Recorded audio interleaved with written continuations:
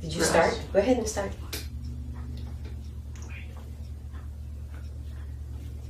All right, welcome everybody to our little Bible study on Galatians chapter 2. And today I have a lump of dough. Yeah, a lump of clay or Play-Doh. So I want to start with a word of prayer. Please join me in praying. Dear Holy Father God, in Jesus' name we come before you, and we're thankful that we are accepted in your beloved Son. And we thank you for your perfect word in the King James Bible. We pray, Lord, that you would give us all enlightenment and understanding as we look into your word in Galatians chapter 2 today, and that you would bless everyone who hears this message, and that you would help make your word clear to us. In Jesus' name, amen. Okay, so let's take a look at this chapter 2. So Galatians chapter 2, Paul communicates his gospel at the Jerusalem Council. Verses 1 through 10 is Paul's gospel was approved by the apostles in Jerusalem. Verses 11 through 21, the truth of Paul's gospel was defended before Peter. In time past, God made Israel a nation of honor. Can someone read Deuteronomy 7:6? And then, so during prophecy, okay, go ahead, Marianne. For thou art an holy people unto the Lord thy God. The Lord thy God hath chosen thee to be a special people unto himself, above all people that are upon the face of the earth. So the nation of Israel was chosen by God the Father to be a special people unto himself above all nations on the of the world. And so that was in time past, during prophecy. So God was not unrighteous to temporarily make the nation a vessel of dishonor. Patty, can you read Romans 9:14 and 21? Of the same lump. So God took the lump and he made that same lump during the mystery a vessel of dishonor. Go ahead, Patty, 9:14. What shall we say then? Is there unrighteousness with God? God forbid. Okay, and then 21. Hath not the potter power over the clay of the same lump to make one vessel unto honor and another unto dishonor? Yes, so God can choose to make the nation a vessel of honor or a vessel of dishonor, which he did. But now, in the ages to come, God will make the nation a vessel of honor again. But now we are living during the nation of Israel's spiritual blindness. Romans 11:25. Maureen, okay, Patty, you go ahead, because you're there. For I would not, brethren, that ye should be ignorant of this mystery, lest ye should be wise in your own conceits, that blindness in part is happened to Israel, until the fullness of the Gentiles be come in. So when the fullness of the Gentiles be come in, which is going to happen when God raptures the church, then he will make the nation a vessel of honor again. So, Maureen, can you, well, we're going to cover that later. Okay, so during this time that we're living in, the but now period, there's no middle wall of partition. And we're going to go over the middle wall of partition today. So in Acts 9, Jesus appeared to Paul, which began the mystery. And then when the Lord Jesus appears again to the body of Christ to catch us up into the air and take us into heaven, that will be his other appearing, and that will end the mystery. Then he'll start prophecy again. So the Bible is laid out prophecy, mystery, prophecy. And it follows the divine order of the 66 books of the Bible. And we're going to go over that in just a minute. But right now, let's do our review sentence from last week, Galatians chapter 1. So, Paul marvels that they are so soon removed from his gospel. That sort of summarizes chapter 1.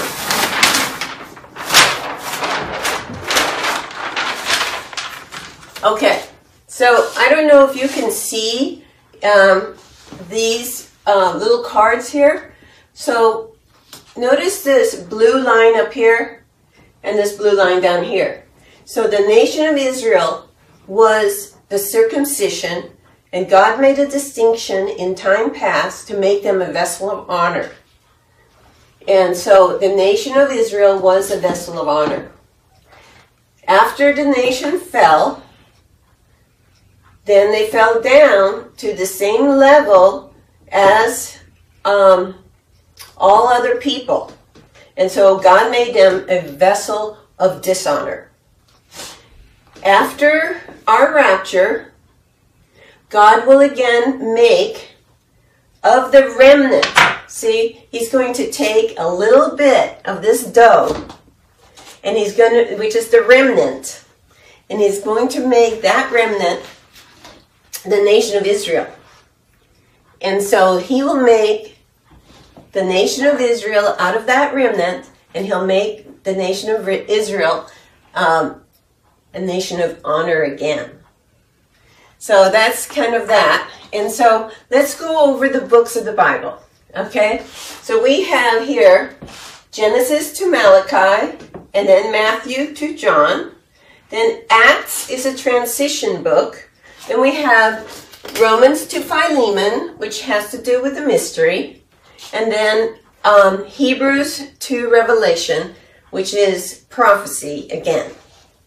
So let's get going with our study for today.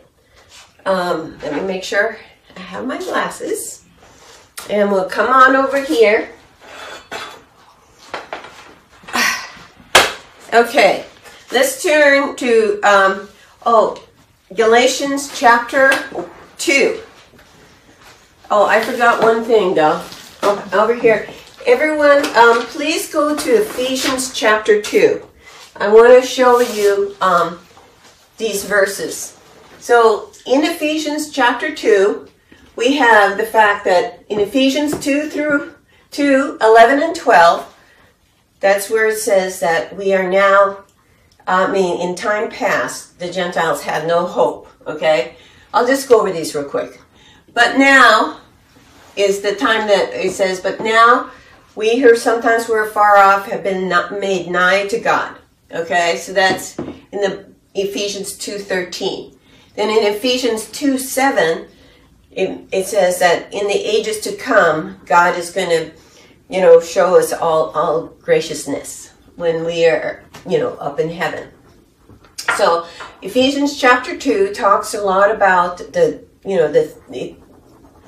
gives you a clear time periods of time past, but now, and ages to come. Okay, so let's get going.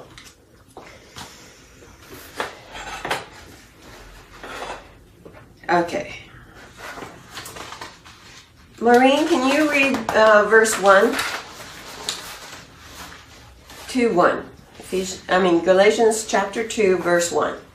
Then 14 years after I went up again to Jerusalem with Barnabas, and took Titus with me also. Okay. So Paul had said that he went to see Peter for 15 days at one time when he went to Jerusalem. Now, in God's Secret, not God's Secret. God's Secret is the book that helps you to understand right division. But in Romans chapter 1, well, before that, in the introduction part of Romans, we have a really outstanding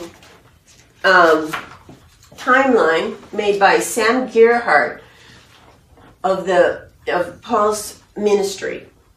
And it shows us clearly in this timeline that Paul actually went up to Jerusalem 5 different times after he was saved.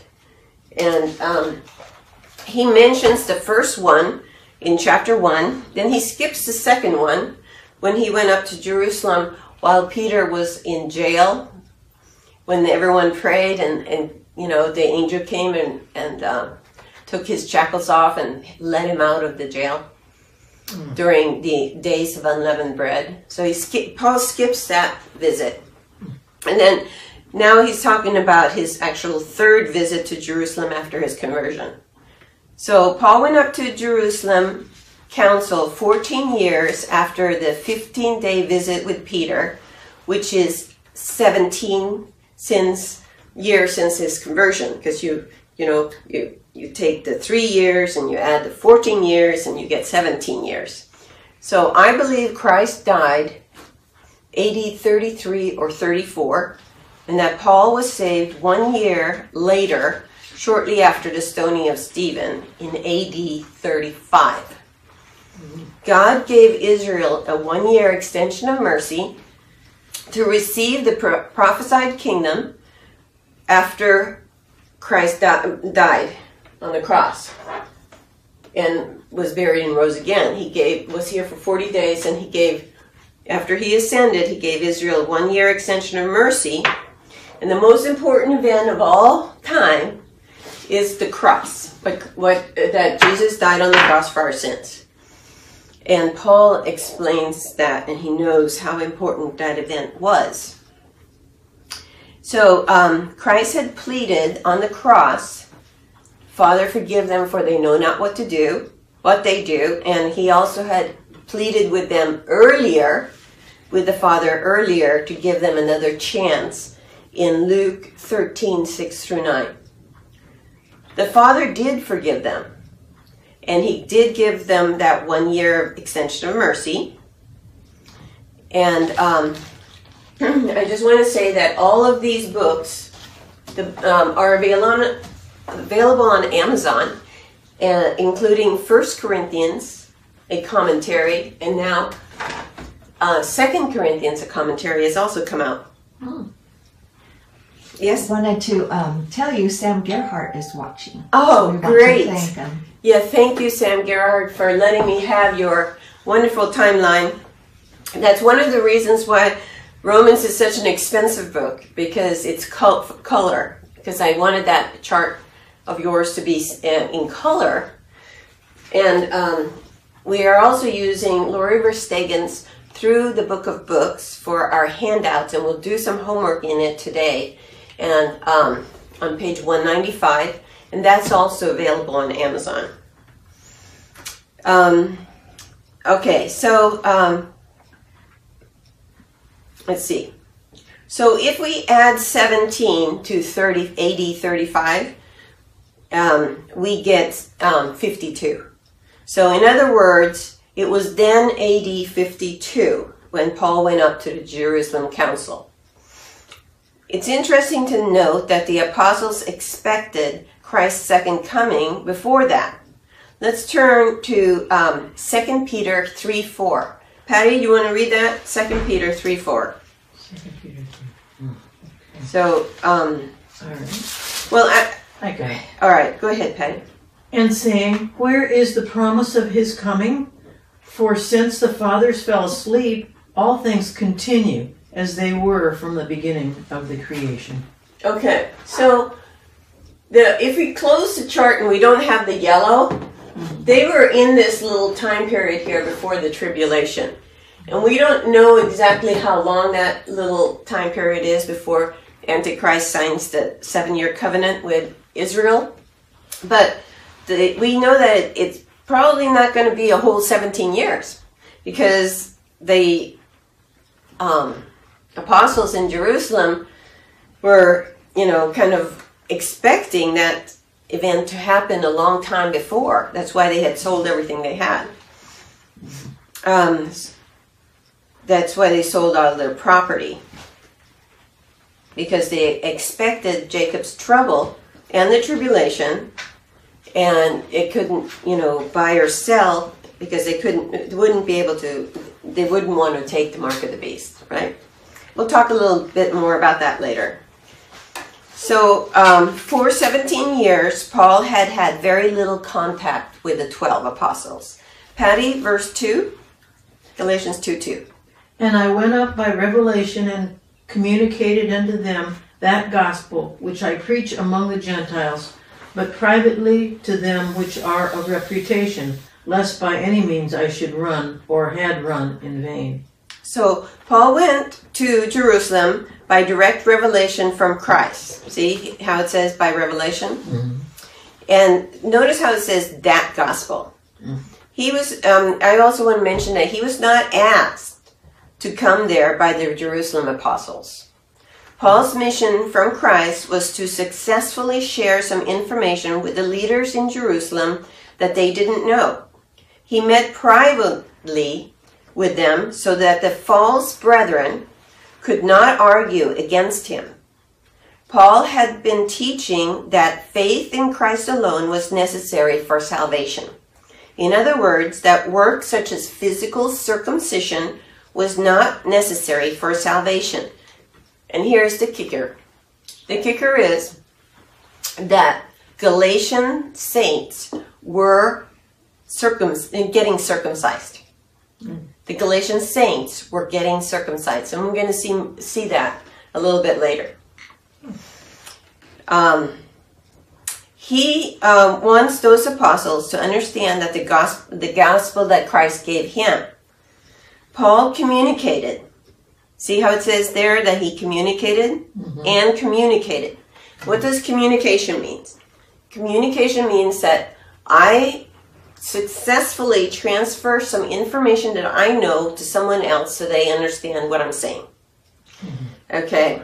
And so I want you to circle that word communicated in your Bibles.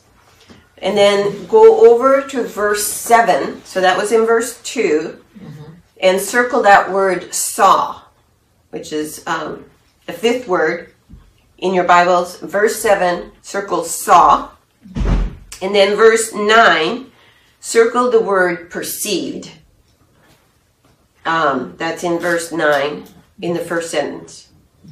So Paul is going to be successful in communicating because they saw and they perceived, right?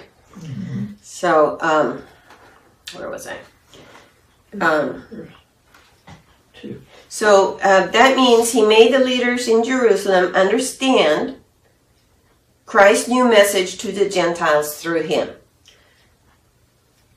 He went to catch them up on what God was doing now, namely his great dispensational shift. The great dispensational shift. God had inserted the mystery between prophecy. He has a new apostle, and Christ has a new ministry from heaven through him. What was the information that Paul shared? Christ from heaven had a new and different message, which Paul called that gospel, which I, Paul, preach among the Gentiles. Many in Jerusalem, as Patty said, were asking, where's the promise of his coming? And I believe that the apostles in Jerusalem were going, he's supposed to have been here. His second coming should have been here. The tribulation, his wrath also goes along with that second coming. That should have happened. What's going on? So they were a little bit wondering what was delaying Jesus Christ from coming. Verse 3, Maureen. But neither Titus, who was with me, being a Greek, was compelled to be circumcised. So Paul brought along a young uncircumcised Greek preacher, Titus, as Exhibit A. And he was not forced to be circumcised. If the apostles in Jerusalem did not compel Titus to be circumcised, that meant that Gentiles in the new dispensations do not need to be circumcised. Verse 4, Patty? And that because of false brethren, unawares brought in, who came in privily to spy out our liberty, which we have in Christ Jesus, that they might bring us into bondage. So false brethren had come in privately to secretly spy out their liberty that they had in Christ. They had most likely seen Titus was not circumcised in the public baths houses. Our liberty in Christ is not having to do the works of the law such as circumcision. The body of Christ believers are blessed up front, as it says in Ephesians 1:3, that we're blessed with all spiritual blessings. And in verse 6 it says that we're accepted in the beloved. And in Colossians 2:10 it says that we are complete in Him. So we have everything up front. We don't need to do anything more. Our position is sealed. In fact, to do something more is to do without faith and to, insult God. The law says to do and be blessed. Grace says you are blessed, now do. The law functions by fear of punishment and the if-then principle, as we're going to see in Exodus 9:5 and 6. Let's go over there. Exodus 9:5 and 6. We're looking now at the if-then principle. Exodus 19:5 and 6. Let's turn there. Okay, I'll read those. Now therefore, if ye will obey my voice indeed, see how that if is there? And keep my covenant, then ye shall be a peculiar treasure unto me above all people. For all the earth is mine, and ye shall be unto me a kingdom of priests and an holy nation. These are the words which thou shalt speak unto the children of Israel. So God told Moses that. So he wants them to keep his commandments. Okay. Love is the biggest motivator in grace as we live by faith. As it says in 2 Corinthians 5:7, that we walk by faith. And 2 Corinthians 5:14, that, the love of Christ constrains us now.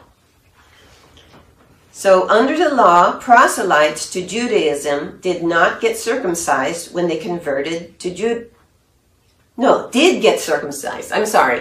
Proselytes under the law did get circumcised when they converted to Judaism. Okay? And let's see that. It's very interesting. So proselytes believed that Israel's God. Okay, so let's see. Under the law, proselytes to Judaism did get circumcised when they converted to Judaism. Turn to Genesis 17. Maureen, can you read 17:10 through 14? And then Patty, turn to Esther 8:17. 8:17. Whenever you're ready, Maureen. Genesis 17:10 through 14. Let me get there 1 second. Okay, go for it. This is my covenant, which ye shall keep between me and you and thy seed after thee. Every man-child among you shall be circumcised, and ye shall circumcise the flesh of your foreskin, and it shall be a token of the covenant betwixt me and you. And he that is 8 days old shall be circumcised among you, every man-child in your generations. He that is born in the house, or bought with money of any stranger, which is not thy seed.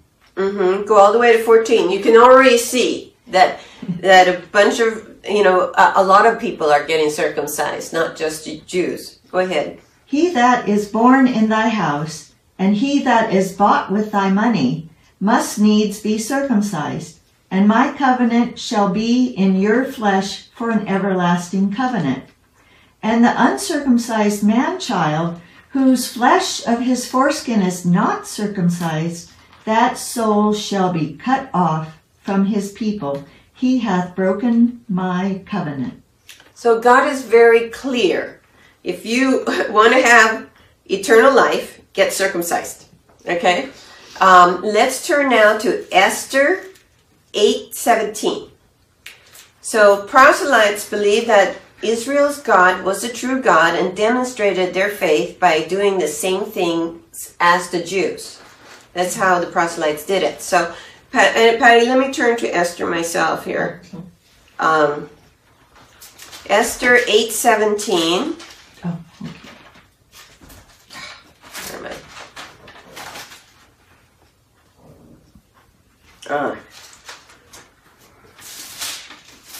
I? Okay. I'm going to find it. Just bear with me. Okay. After Nehemiah is Esther. Okay. Go ahead, Patty. Okay. And in every province and in every city, whithersoever the king's commandment and his decree came, the Jews had joy and gladness, a feast and a good day. And many of the people of the land became Jews, for the fear of the Jews fell upon them.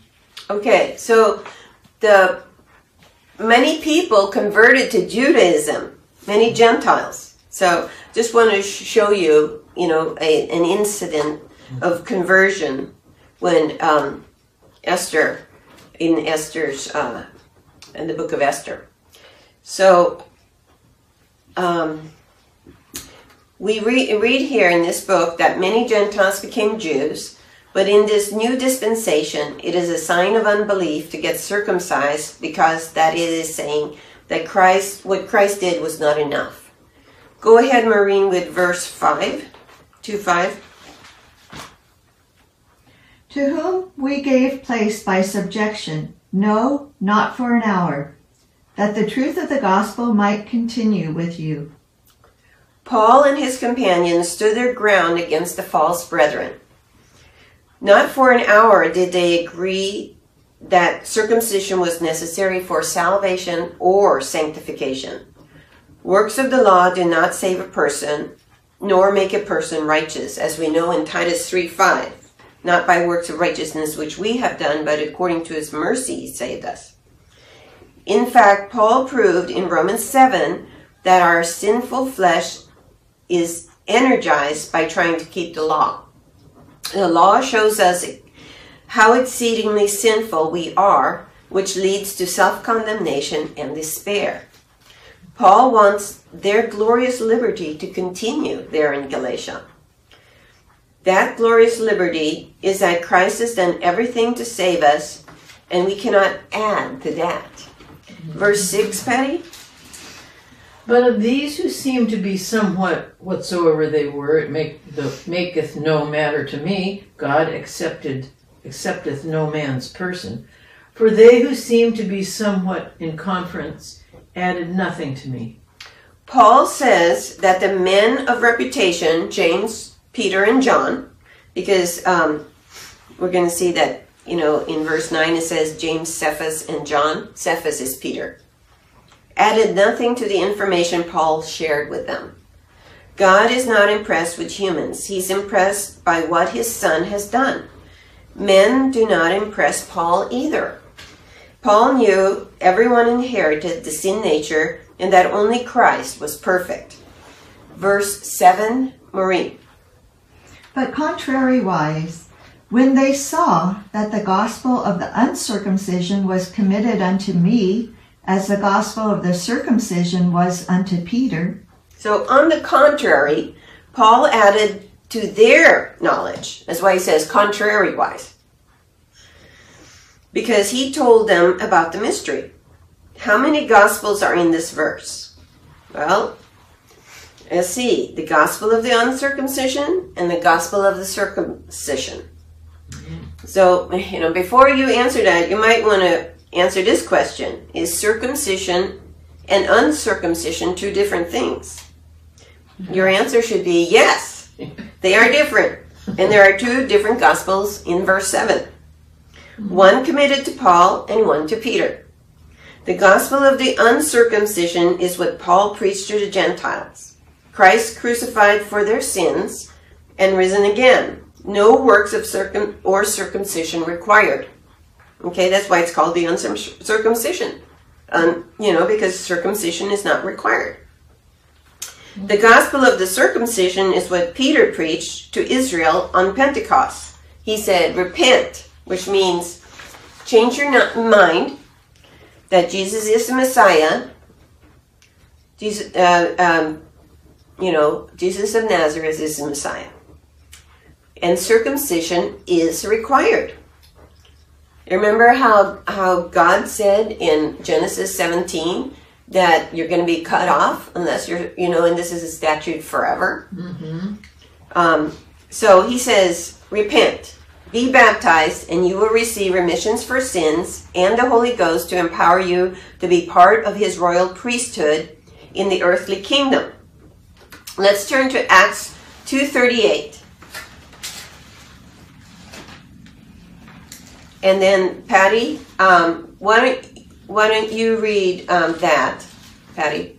And then, Maureen, why don't you read Acts 4:10 through 12?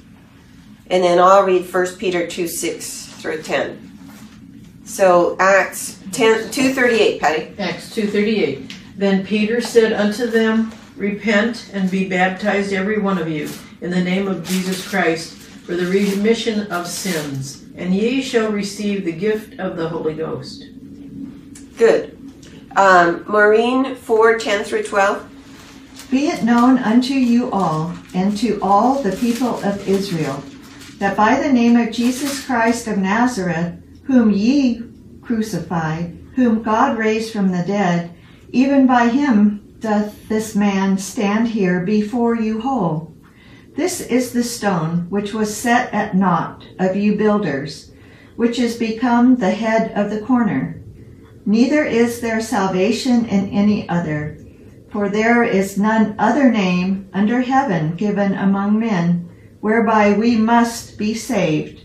Okay, so the stone is the Lord Jesus Christ, and he's the smithing stone mentioned in Daniel.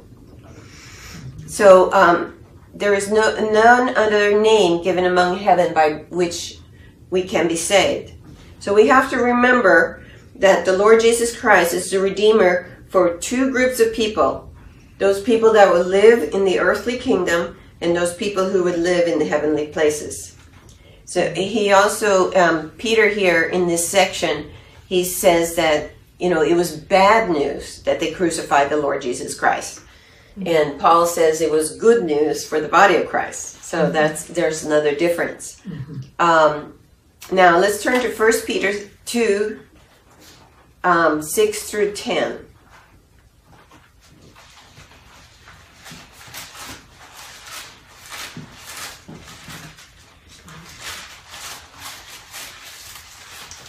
Okay. Wherefore, okay, I'm actually going to start in 5. Ye also, as lively stones, are built up a spiritual house and holy priesthood to offer up spiritual sacrifices acceptable to God by Jesus Christ.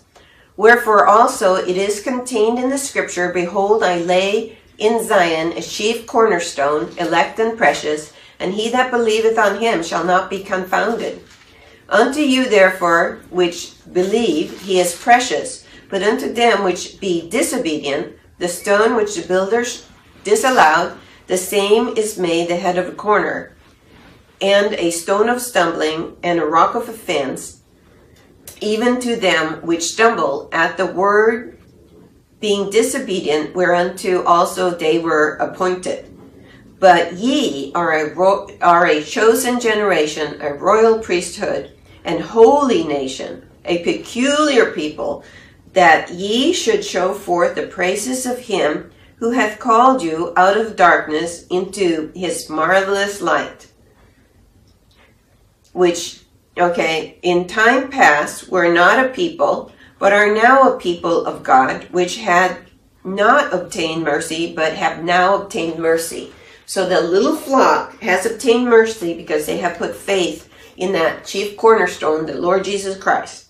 And they become the royal priesthood to rule with Jesus Christ in the earthly kingdom and evangelize the whole world.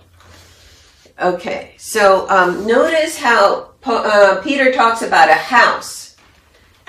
And so this is showing that the house is actually a duplex. And this is a drawing by Paul Sadler that's in God's Secret on page 71. This side is prophecy, and the other side of the duplex is mystery. That whole other half of the house of God was not made known, and we didn't know that the house of God was a duplex until Paul. Paul had the blueprints for that. So, let's see. God gave Abraham and his descendants the covenant and the token of circumcision. Notice that the leaders at Jerusalem saw the truth of God's dispensational change. God had let Peter know that he had decided to change his dealings with mankind and the dietary laws in Acts 10, 15, 28, 10, and 11, 8, and 9. Let's turn there. Acts 10, 15.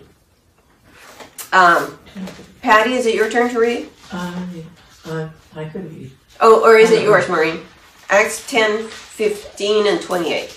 Then, Patty, you can read 11, 8, and 9. And the voice spake unto him again the second time, What God hath cleansed, that call not thou common. And then verse 28. And he said unto them, Ye know how that it is unlawful thing for a man that is a Jew to keep company or come unto one of another nation. But God has showed me that I should not call any man common or unclean. Good. And then Patty, 11, 8. But I said, Not so, Lord, for nothing common or unclean hath at any time entered into my mouth. And then 9. But the voice answered me again from heaven, What God hath cleansed, that call not thou common. Okay, when God does something twice, he establishes it. And when he does something 3 times, it's very important. And that sheet came down 3 times to Peter.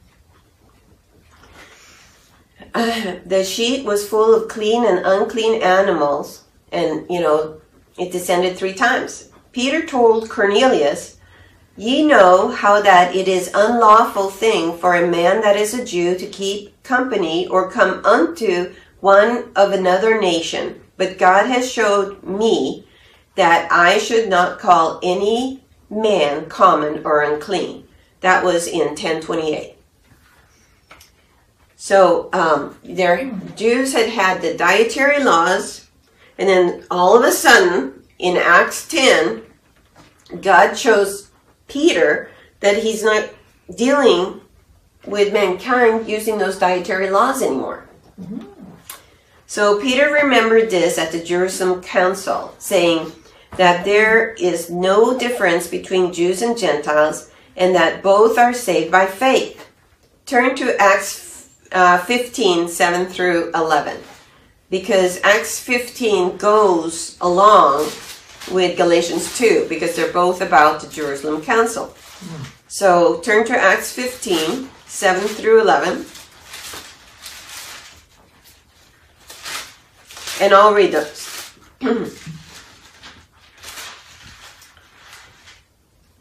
And when there had been much disputing at the councils at Jerusalem, Peter rose up and said unto them, Men and brethren, ye know that a good while ago God made choice among us, that the Gentiles by my mouth should hear the word of the gospel and believe.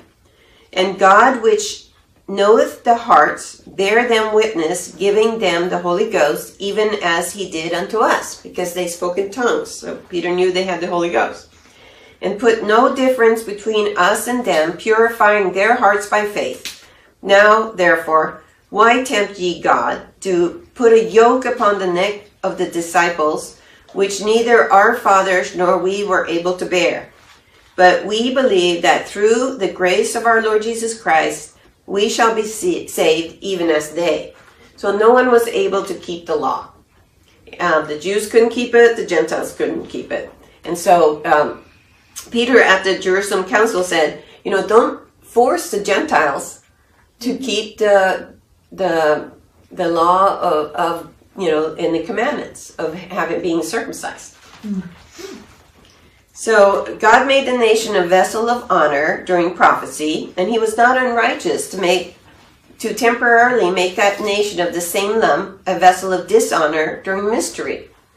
God will make that nation a vessel of honor again after the fullness of the Gentiles has come in. And that's in once he's finished with the mystery. Romans 11:25-26. During the dispensation of grace, the nation of Israel is in apostasy and do not recognize Jesus of Nazareth as their king. You can go and ask Netanyahu, should Jesus of Nazareth be sitting as king right here, right now? And he'll say, I'm the prime minister. No. So they are in apostasy right now. Paul and Barnabas also declared that the miracles and wonders God had wrought among the Gentiles by them, as you see in Acts 15:12. It says, Then all the multitude kept silence and gave audience to Barnabas and Paul, declaring what miracles and wonders God had wrought among the Gentiles by them. So the fact that Paul and Barnabas had done miracles and wonders was another sign to Israel that God was now working through Paul. Okay. So we know that the Jews require a sign because it says so in 1 Corinthians 1:22. No, not 15. 1 Corinthians 1:22. The Jews require a sign. At the end of the Jerusalem Council, which took place in Acts 15:1-35, it was determined 4 things. Okay? 1, God is visiting Gentiles to take out for him a people for his name. That's in 15:14. And 2, Gentiles are not under the law and do not need to be circumcised. That's in 15:1-24. We're going to look at these in a minute. So turn to Acts 15. Okay. Paul was the apostle of the Gentiles, as we're going to see in Galatians 2:9. And the prophetic program will resume after God is done forming that Gentile group, as it says in Acts 15:16. And we also saw in Romans 11:25-26. Well, we didn't look at 11:26, but it says, 11:26 says, all Israel should be saved. Romans 11:26. So, Marianne, why don't you read what James said as the conclusion in Acts 15:14-16. Well, you can start at 13. Okay. And after they had held their peace, James answered, saying, Men and brethren, hearken unto me. Simeon hath declared how God at the first did visit the Gentiles, to take out of them a people for his name. So Simeon there is Peter. Go ahead. And to this agree the words of the prophets, as it is written, After this I will return, and will build again the tabernacle of David, which is fallen down, and I will build again the ruins thereof, and I will set it up, that the residue of men might see. Oh, no, it's 16. You did it. Oh, I yeah. did. Okay, thanks. So, after God has finished calling out a people, then the prophets in prophecy say, that he's going to rebuild David's kingdom. And Christ is going to be of the seed of David to sit on the throne. So verse 8, Patty, Galatians 2:8. For he that wrought effectually in Peter to the apostleship of the circumcision, the same was mighty in me toward the Gentiles. So Christ in his earthly ministry gave Peter his authority, and the Holy Spirit allowed many to be saved by his preaching. Christ in his ministry from heaven gave Paul his authority, and the Holy Spirit saved many by his preaching. The Holy Spirit validated Paul's apostleship by having him repeat the signs Peter did during the Acts period. Paul water baptized converts just like Peter had. Peter spoke in tongues, and so did Paul. Peter went to the Jews first, and so did Paul. Peter healed the sick and raised Dorcas from the dead. Paul also healed the sick and raised Eutychus from the dead. Verse 9, Maureen. And when James, Cephas, and John, who seemed to be pillars, perceived the grace that was given unto me, they gave to me and Barnabas the right hands of fellowship, that we should go unto the heathen, and they unto the circumcision. So James, Peter, and John seemed to be pillars in Jerusalem, but their authority did not impress Paul, nor was he subject to them.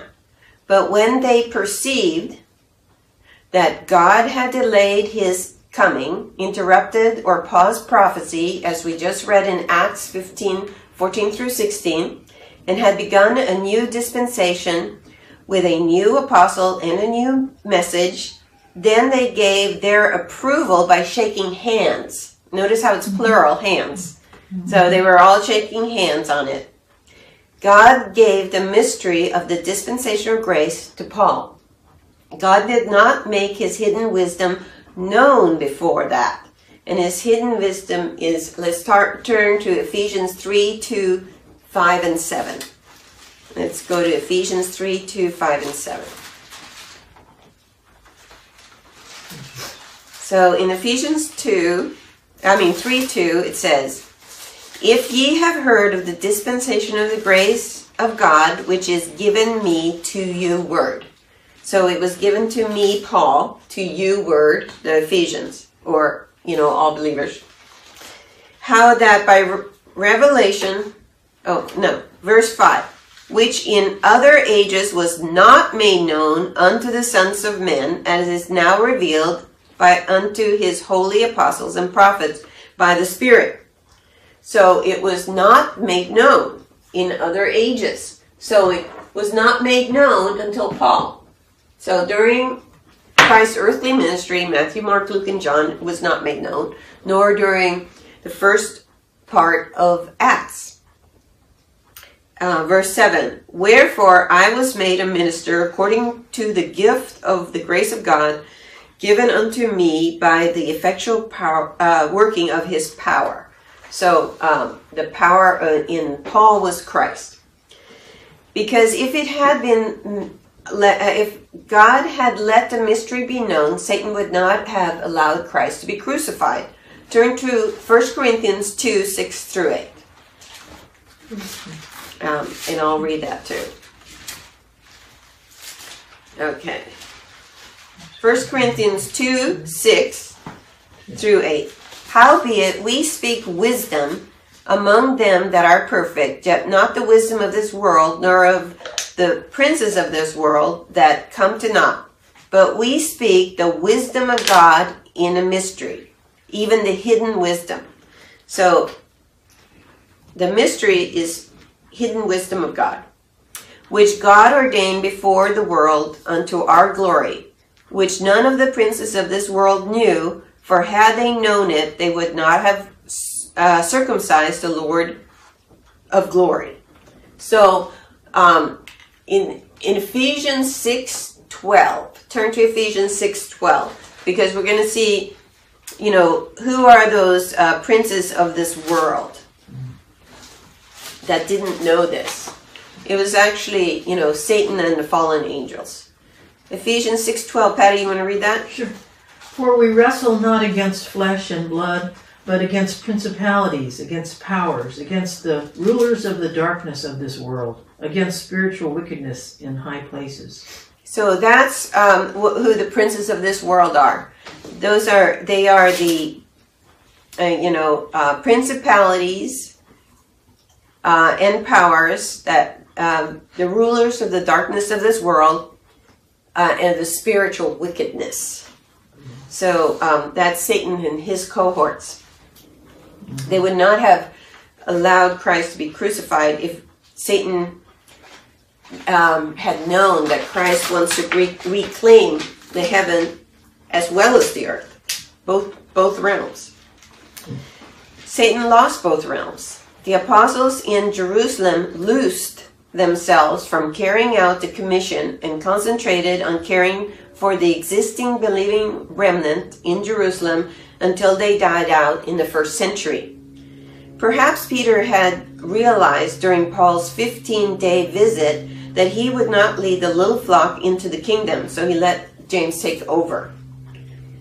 Galatians 2:6-9 is a great section of scripture to see the mystery, and so is Ephesians 3:1-9 and Colossians 1:24-27.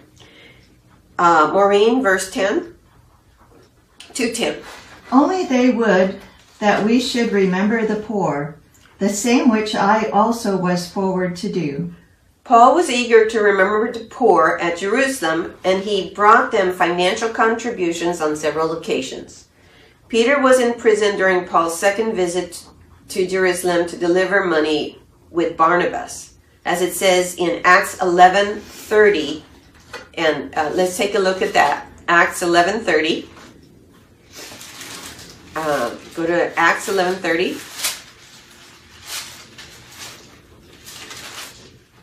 Okay, which also they did and sent it to the elders by the hands of Barnabas and Saul. So they had some money that they sent to Jerusalem by the hands of Barnabas and Saul from Antioch. Now go to 12:25. And Barnabas and Saul returned from Jerusalem when they had fulfilled their ministry and took with them John, whose surname was Mark. So in chapter 12 there was, the Peter's imprisonment under Herod.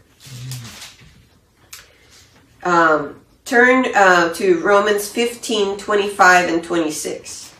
Patty, go ahead and read that. Romans 15:25-26. This is just showing that Paul brought money to the poor at Jerusalem. And we know why they're poor, but we're going to look at that in a minute. Go ahead, Patty. 15:25. But now I go unto Jerusalem to minister unto the saints, for it hath pleased them of Macedonia and Achaia to make a certain contribution for the poor saints which are at Jerusalem. So Paul went to the, told the Romans that he's going to go to Jerusalem and give them an offering of some money to those poor saints. Mm-hmm.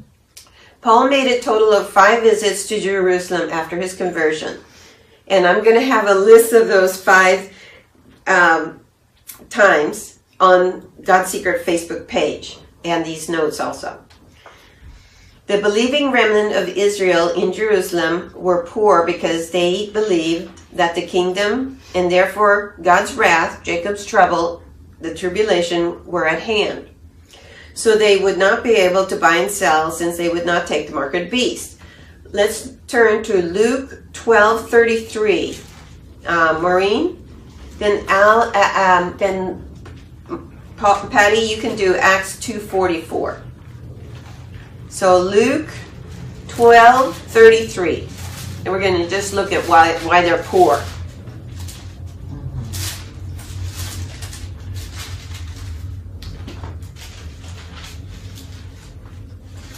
Go ahead, Maureen. Sell that ye have, and give alms. Provide yourselves bags which wax not old, a treasure in the heavens that faileth not, where no thief approacheth, neither moth nor corrupteth.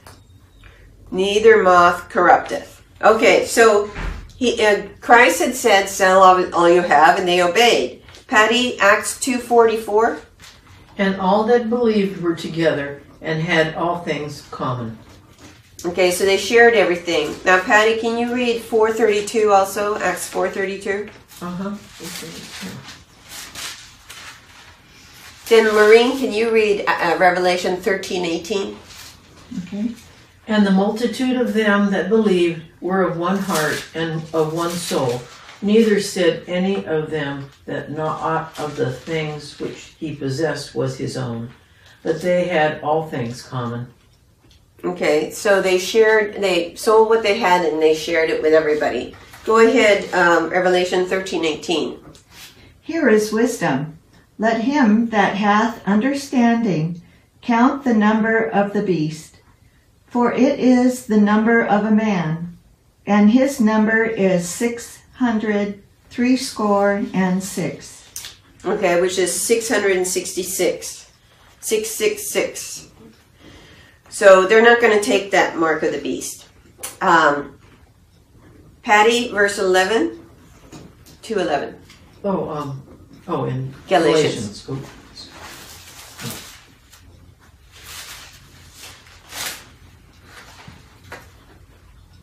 We come now to the second half of this chapter. Go ahead, Patty.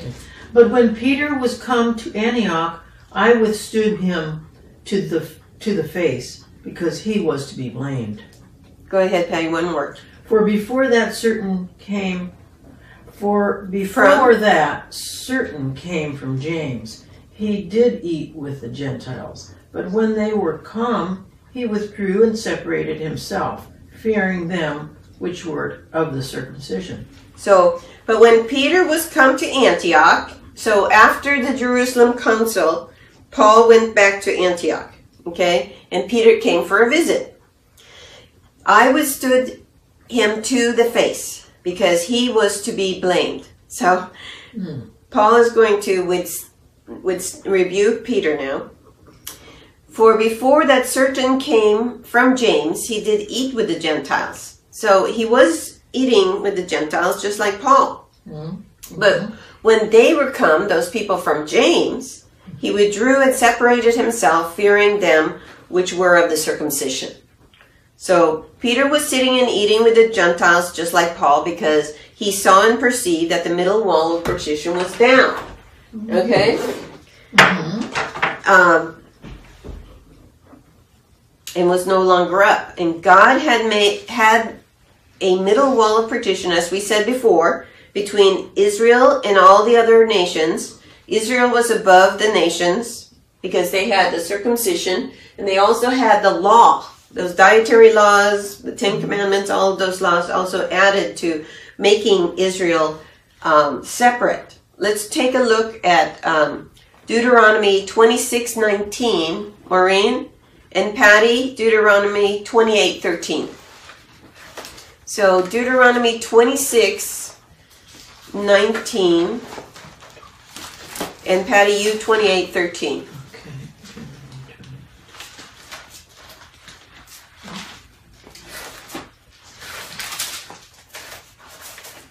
Numbers, Deuteronomy 26:19.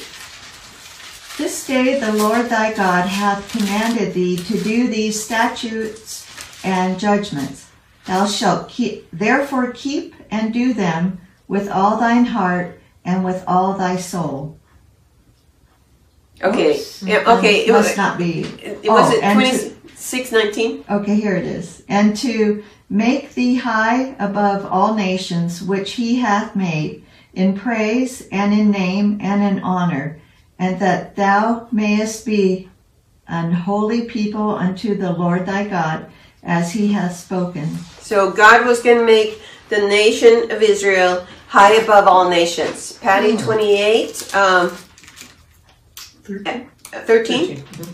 And the Lord shall make thee the head, and not the tail, and thou shalt be above only, and thou shalt not be beneath, if that thou hearken unto the commandments of the Lord thy God, which I command thee this day, to observe and to do them. So Israel was going to be the head and not the tail if they keep the commandments that God gave them. They had the token of circumcision, as we talked about in Genesis 17:10, And then the law was added by Moses to further the distinction by dietary and other laws. God had showed Peter in Acts 10 with the sheet full of clean and unclean animals let down from heaven 3 times that the Jewish dietary laws were no longer in effect because God had changed how he was doing things. In Acts 15, 7 through 11, Peter said that God decided that Peter should preach to the Gentiles, and he did to the household of Cornelius. God showed Peter that he had changed his dealings with mankind. God was not enforcing the dietary laws that separated Israel from the other nations now, so Peter should not call any man common or unclean, as he said in Acts 10:28. The Gentiles believed Peter's gospel and received the Holy Ghost. God did not put a difference between the Jews and the Gentiles. At the council, Peter said, "Why should we demand the Gentiles to follow the law that we cannot follow? We believe that through the grace of the Lord Jesus Christ, we shall be saved even as they." That was in Acts 15:11. All people, regardless of dispensation, are saved by God's grace through faith and not by works, as Paul said in Romans 3:29 through 31. Let's turn there. Romans 3:29 through 31. Okay. So it says, is he the God of the Jews only? Is he not also of the Gentiles? Yes, of the Gentiles also, seeing that it is one God which shall justify the circumcision by faith and uncircumcision through faith. Do we then make void the law through faith? God forbid. Yea, we establish the law. So let's turn now to Romans 11:6, since we're in Romans. Romans 11:6. Go ahead and read that, Patty. And then, Maureen, you can read Hebrews 11:6. And if by grace, then is it no more of works? Otherwise, grace is no more grace. But if it be of works, then is it no more grace? Otherwise, work is no more work. Okay, so salvation is always by grace. It's God's grace that anyone should be saved and not completely, blown to smithereens. Go ahead, Maureen, Hebrews 11:6. But without faith it is impossible to please him. For he that cometh to God must believe that he is, and that he is a rewarder of them that diligently seek him. Okay, so it's you can't please God without faith. You have to have faith. And we have faith in that Christ died for our sins, was buried, and rose again. So, but the nation of Israel is required to have their faith accompanied by works, such as water baptism and circumcision. Remember we saw that? Mm-hmm. Let's take a look at Mark 16:16. Patty, why don't you read that? And then you can read James 2:24, Maureen. Yeah, let's do these real quick.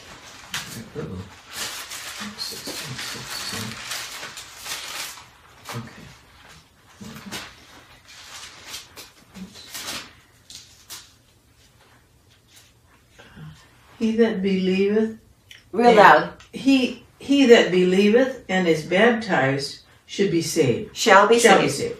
But he that believeth not shall be damned. Okay, so, believeth and is baptized. It's, a work there. Go ahead, Maureen. Ye see then how that by works a man is justified, and not by faith only. Okay, so, works was also a requirement for the Jews. But God has said different things to different people at different times. Noah believed God and built an ark. Abraham believed his descendants was God's nation and seed line. John the Baptist, Jesus Christ, and Peter preached, repent and be baptized so that you can enter into the earthly kingdom. The kingdom on earth church, that's Peter and his group, had to believe that the name of the Messiah and King was Jesus of Nazareth. The body of Christ must believe the simple message that Christ died for our sins was buried, and rose again the third day, according to Scriptures. 1 Corinthians 15, 3 and 4. Gentiles are saved differently in mystery than they were in prophecy. In prophecy, Gentiles have to go through Israel to be saved. In mystery, Gentiles are saved by going and directly believing on Jesus Christ, without going through Israel or the law. Paul never said that the body of Christ would enter the earthly kingdom, but that we would live eternal in the heavens, as it says in 2 Corinthians 5:1. Maureen, verse 13. 2:13, and then. And the other Jews dissembled likewise with him, insomuch that Barnabas also was carried away with their dissimulation. Okay, dissimulation means hiding under false appearances, a false pretension, hypocrisy, to conceal their real opinions or purpose. Peter and the other Jews, and even Barnabas, saw the men of James come and decided to eat apart from the Gentiles at their own table. James probably had a very strong personality. James seems to have understood the dispensational change, but then he seems to have lost sight of that fact, because in Acts 21 he had Paul do some very Jewish kind of things. Verse 14, Patty? But when I saw that they walked not uprightly according to the truth of the gospel, I said unto Peter before them all, If thou, being a Jew, livest after the manner of Gentiles, and not as do the Jews, why compellest thou the Gentiles to live as do the Jews? So Peter and Paul is repeating to Peter what he had said during the council. So when Paul saw that Peter and the others were not walking according to the truth, that God had, 1, changed the dispensations, 2, the middle wall of partition was down, the nation was not above at this time, but on the same level as all nations, that God was not putting a difference between the Jews and the Gentiles, and that's number 3.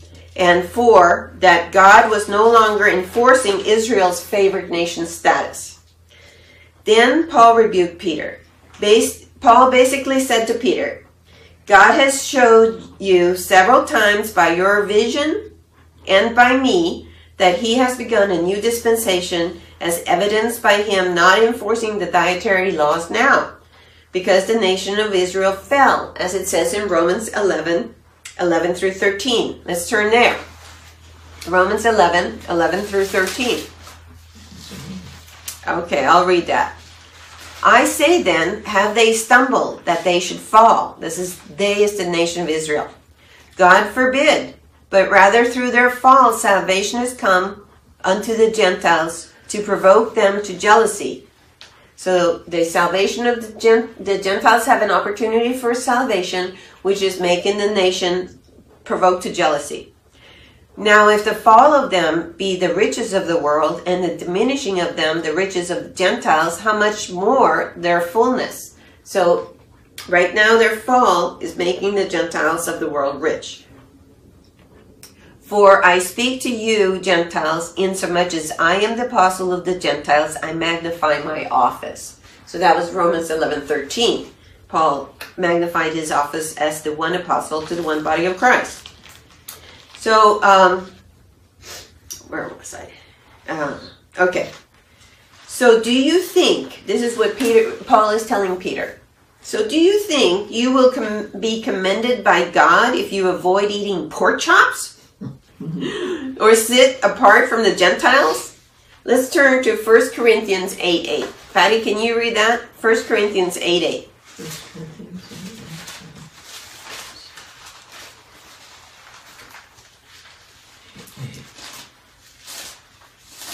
I'll read it. Okay. But meat commendeth us not to God, for neither if we eat are we the better, neither if we eat not are we the worse. So right now in this dispensation of grace, God doesn't care if someone is eating certain things or not eating at all. So Because what matters is what Jesus Christ did on the cross. So are you going to make the Gentiles avoid the pepperoni on their pizzas? If you say that the dietary laws are still in effect right now, when God says they are not, you are going against what God says he's doing now. That is not walking upright according to the truth. Please notice that Peter does not say that he is the one in authority. Paul mentions the middle wall of partitions in Ephesians 2:14. Let's turn there. Ephesians 2:14. Let's look at the middle wall of partition right now. Okay, I'll read this section, which is 2:11 through 18. Ephesians 2:11 through 18. Wherefore remember that ye, being in time past Gentiles in the flesh, who are called uncircumcision by that which is called the circumcision in the flesh made by hands, that at that time ye were without Christ, being aliens from the commonwealth of Israel, and strangers from the covenants of promise, having no hope, and without God in the world. So that was the Gentiles' condition in times past. No hope, and without God. Now, verse 13. But now, in Christ Jesus, ye who sometimes were afar off, are made nigh by the blood of Christ. So now, in the but now time, we have been made nigh by the Christ's blood.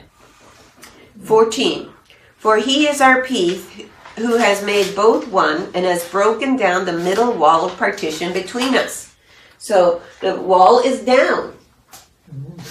Having abolished in his flesh the enmity, even the law of commandments contained in the ordinances, for to make in himself of twain one new man, so making peace. He's making the one new man, the body of Christ, because he's not dealing with nations now. He's dealing with individuals. And that he might reconcile both unto God in one body by the cross, having slain the enmity thereby, and came and preached peace to you which were afar off, and to them which were nigh. So he's now preaching peace to them that were afar off, and those that were nigh, which is Israel. We were far off down here. We've always been down. The Gentiles, but now the Jews are at the same level as us. For through him we both have access by one Spirit unto the Father. So we have access at this time in the dispensation of grace. Okay, let's see. Where am I? What verse did we just read? Ephesians 2. Okay, this does not mean that the 12 are in the body of Christ. I have repeatedly said that they will judge the nation of Israel in the earthly kingdom, as it says in Matthew 19:28. It is the individual Jews and Gentiles in the dispensation that form the one body. And we're going to see that in Galatians 3:28 in a little bit. Verse 15, Patty? 2:15. We're almost done. We who are Jews by nature and not sinners of the Gentiles. Can you read a little louder? Okay.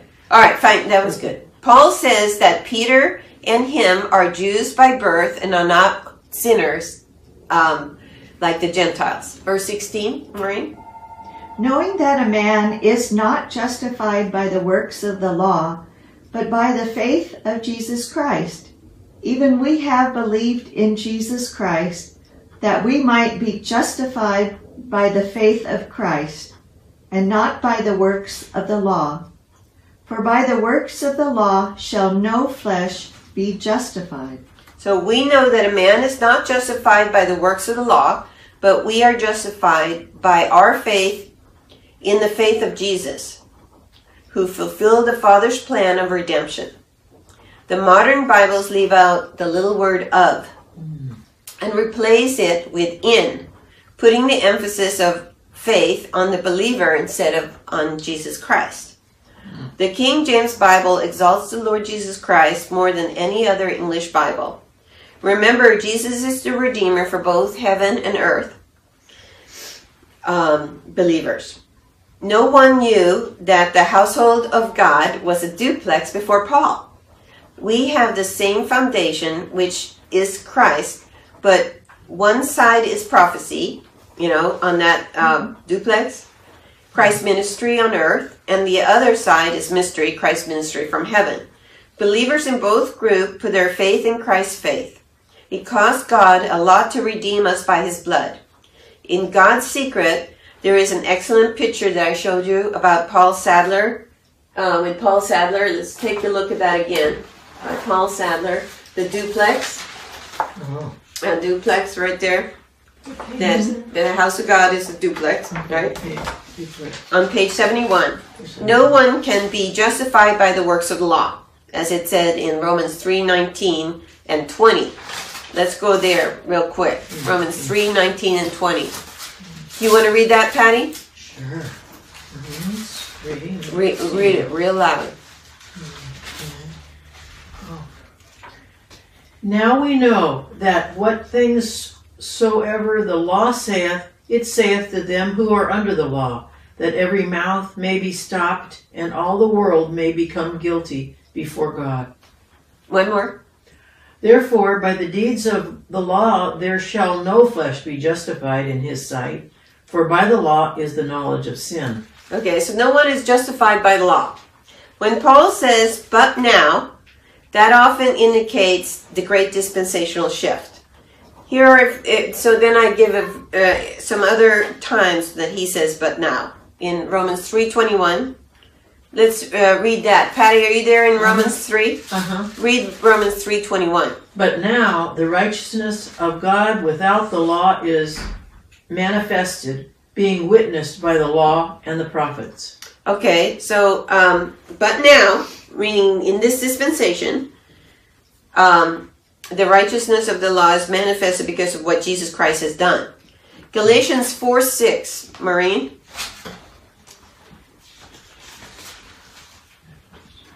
And because ye are sons, God hath sent forth the Spirit of his Son into your hearts, crying, Abba, Father.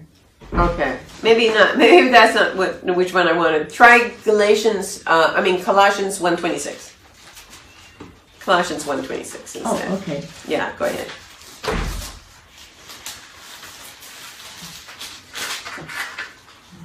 Even the mystery, which hath been hid from ages and from generations, but now is made manifest to his saints. That's it. That's it. We got but now in there. It was hid from ages and generations. It wasn't made known until it was made known in Acts 9 to Paul. So we're living in the parentheses. The Christ appearing to Paul on the road to Damascus, which is beginning of the mystery, to Christ appearing again to take the body of Christ to heaven, and the rapture. So verse 17, Patty? That's it. Galatians 2:17. But if while we seek to be justified by Christ, we ourselves also are found sinners.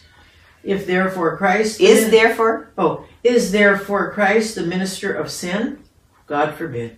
So if while we seek to be justified by Christ, we sin by not upholding the truth of what God says, is Christ the minister of sin? God forbid.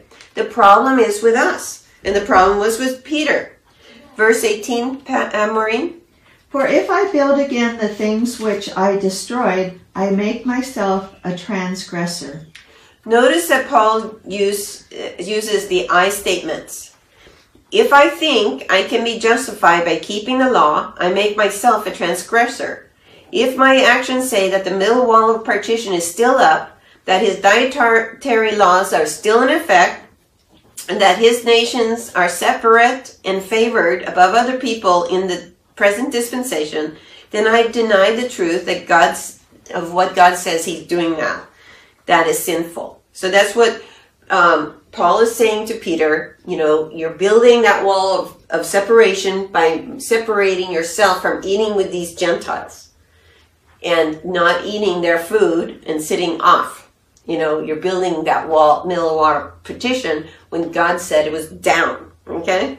Verse 19, Patty. For I through the law am dead to the law, that I might live unto God. Christ redeemed us through the sacrificial system. He also kept the law perfectly. He never sinned in thought, word, or deed.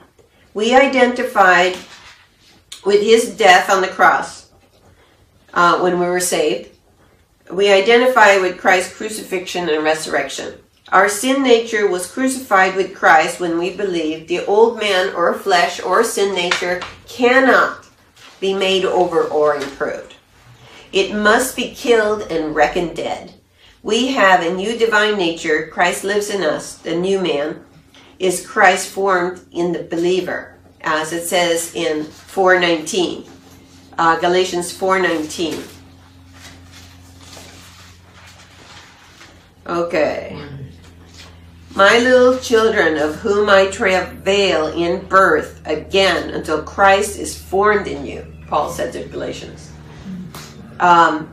Then turn to Colossians 1:27 says, go ahead, Patty. Colossians 1:27.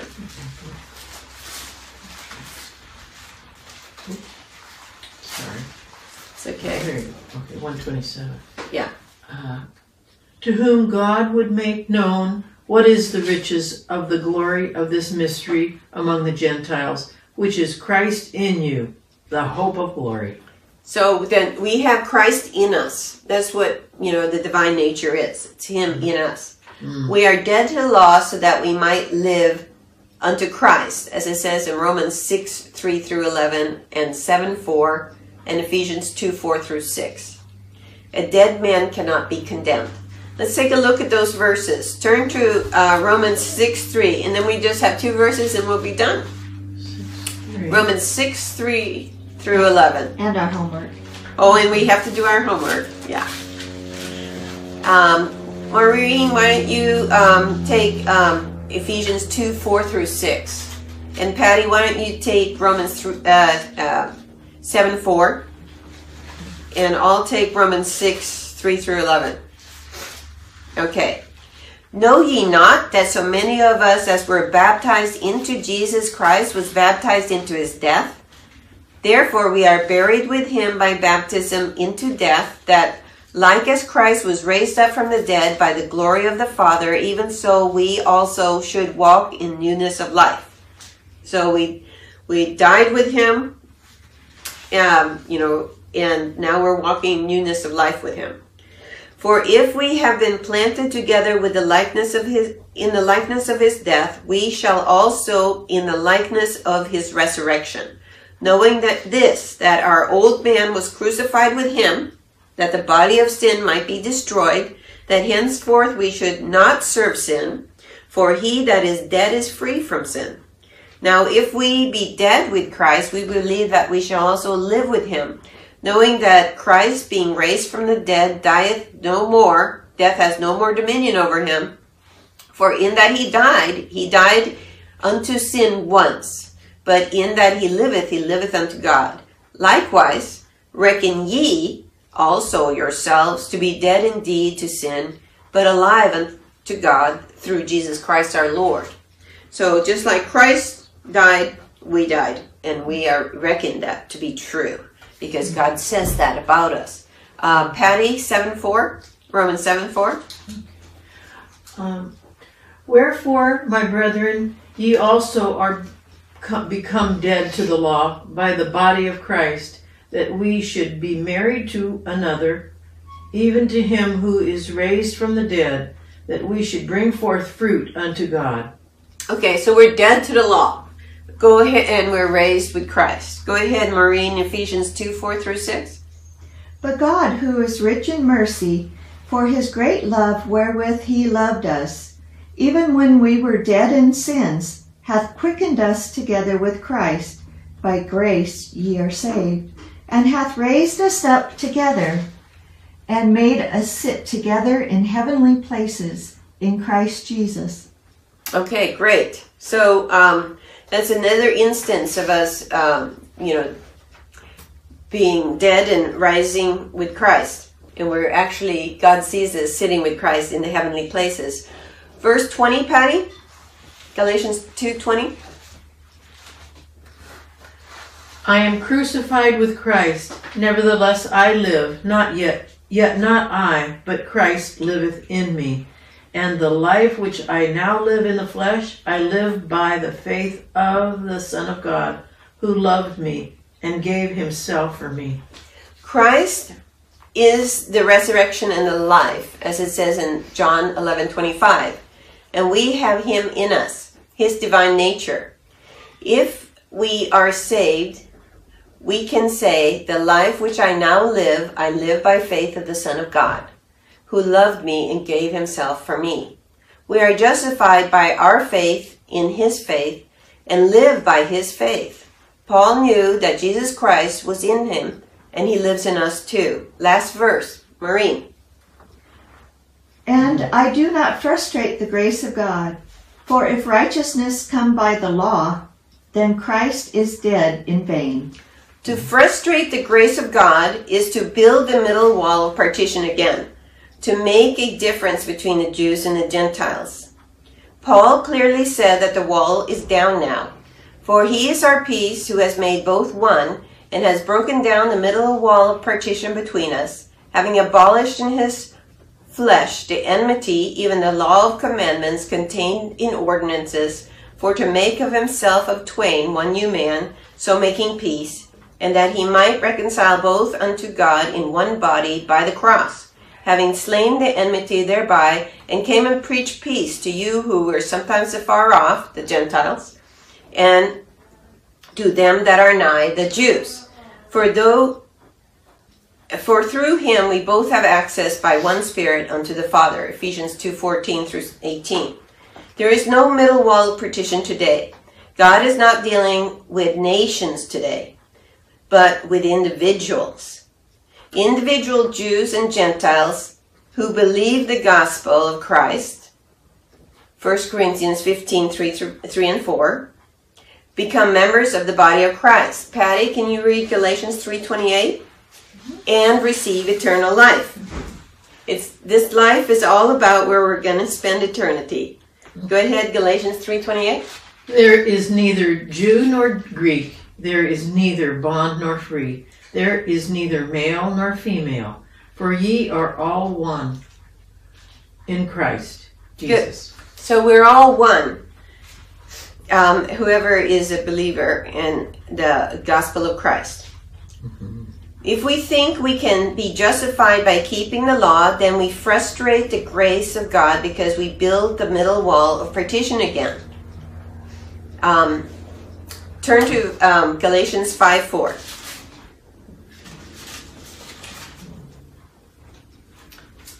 Christ is become of no effect unto you, whosoever you are justified.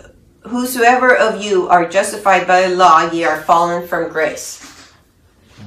So we don't want to fall from grace. We want to be found having his righteousness and not our own, as it says in Philippians 3:9.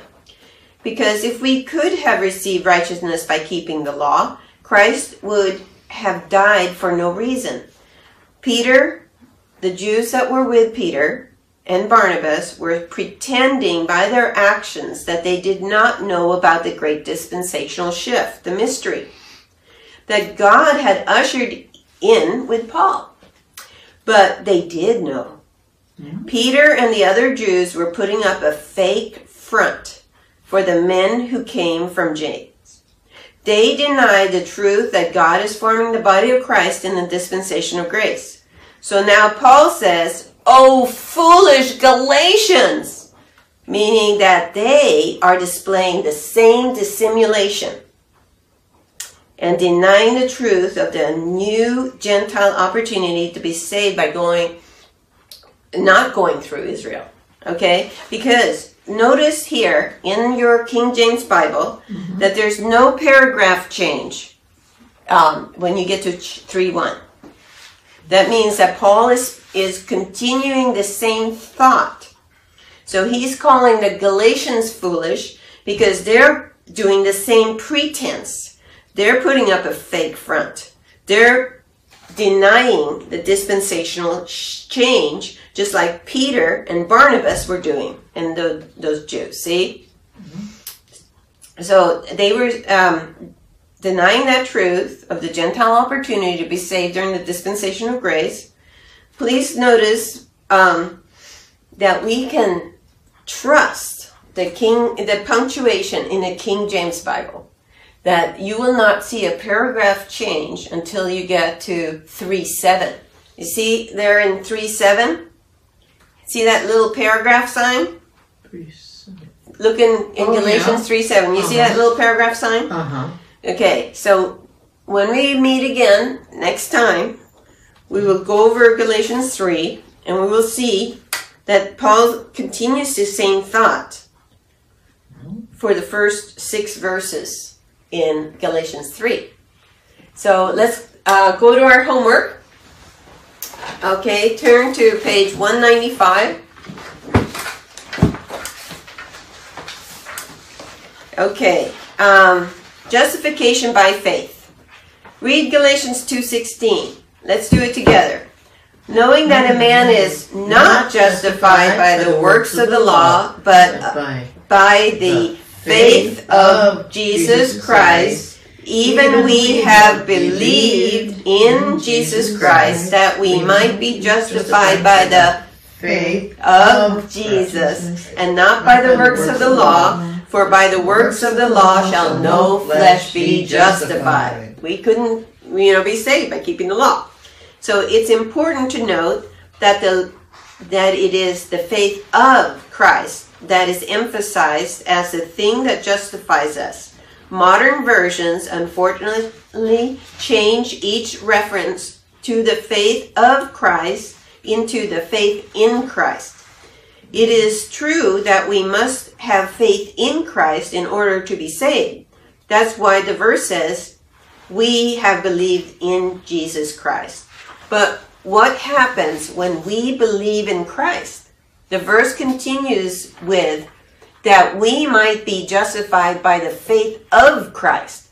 Without the faith of Christ, his faith in the Father to lead him to the cross to die for us, and his faithfulness to save those who believe, our faith would be meaningless. His faith is a perfect, unwavering faith. Our faith is not. It is his faith that is imputed to us when we believe, and that keeps us saved. The faith of Christ isn't only the power to save us, but the power to live for the Lord. Live by faith. Galatians 2:20-21. Okay, here's another fill-in situation. Let's fill it in. I am crucified with Christ, nevertheless I live, yet not I, but Christ liveth in me. And the life which I now live in the flesh, live by the faith of the Son of God, who loved me and gave himself for me. I do not frustrate the grace of God, for if righteousness come by the law, then Christ is dead in vain. Good girls. Thanks, team. Again, note that the faith of the Son of God that empowers us to live for God and to stand righteous before him is emphasized in this verse. It is only his life in us that can produce anything that pleases God. Let's close with a word of prayer.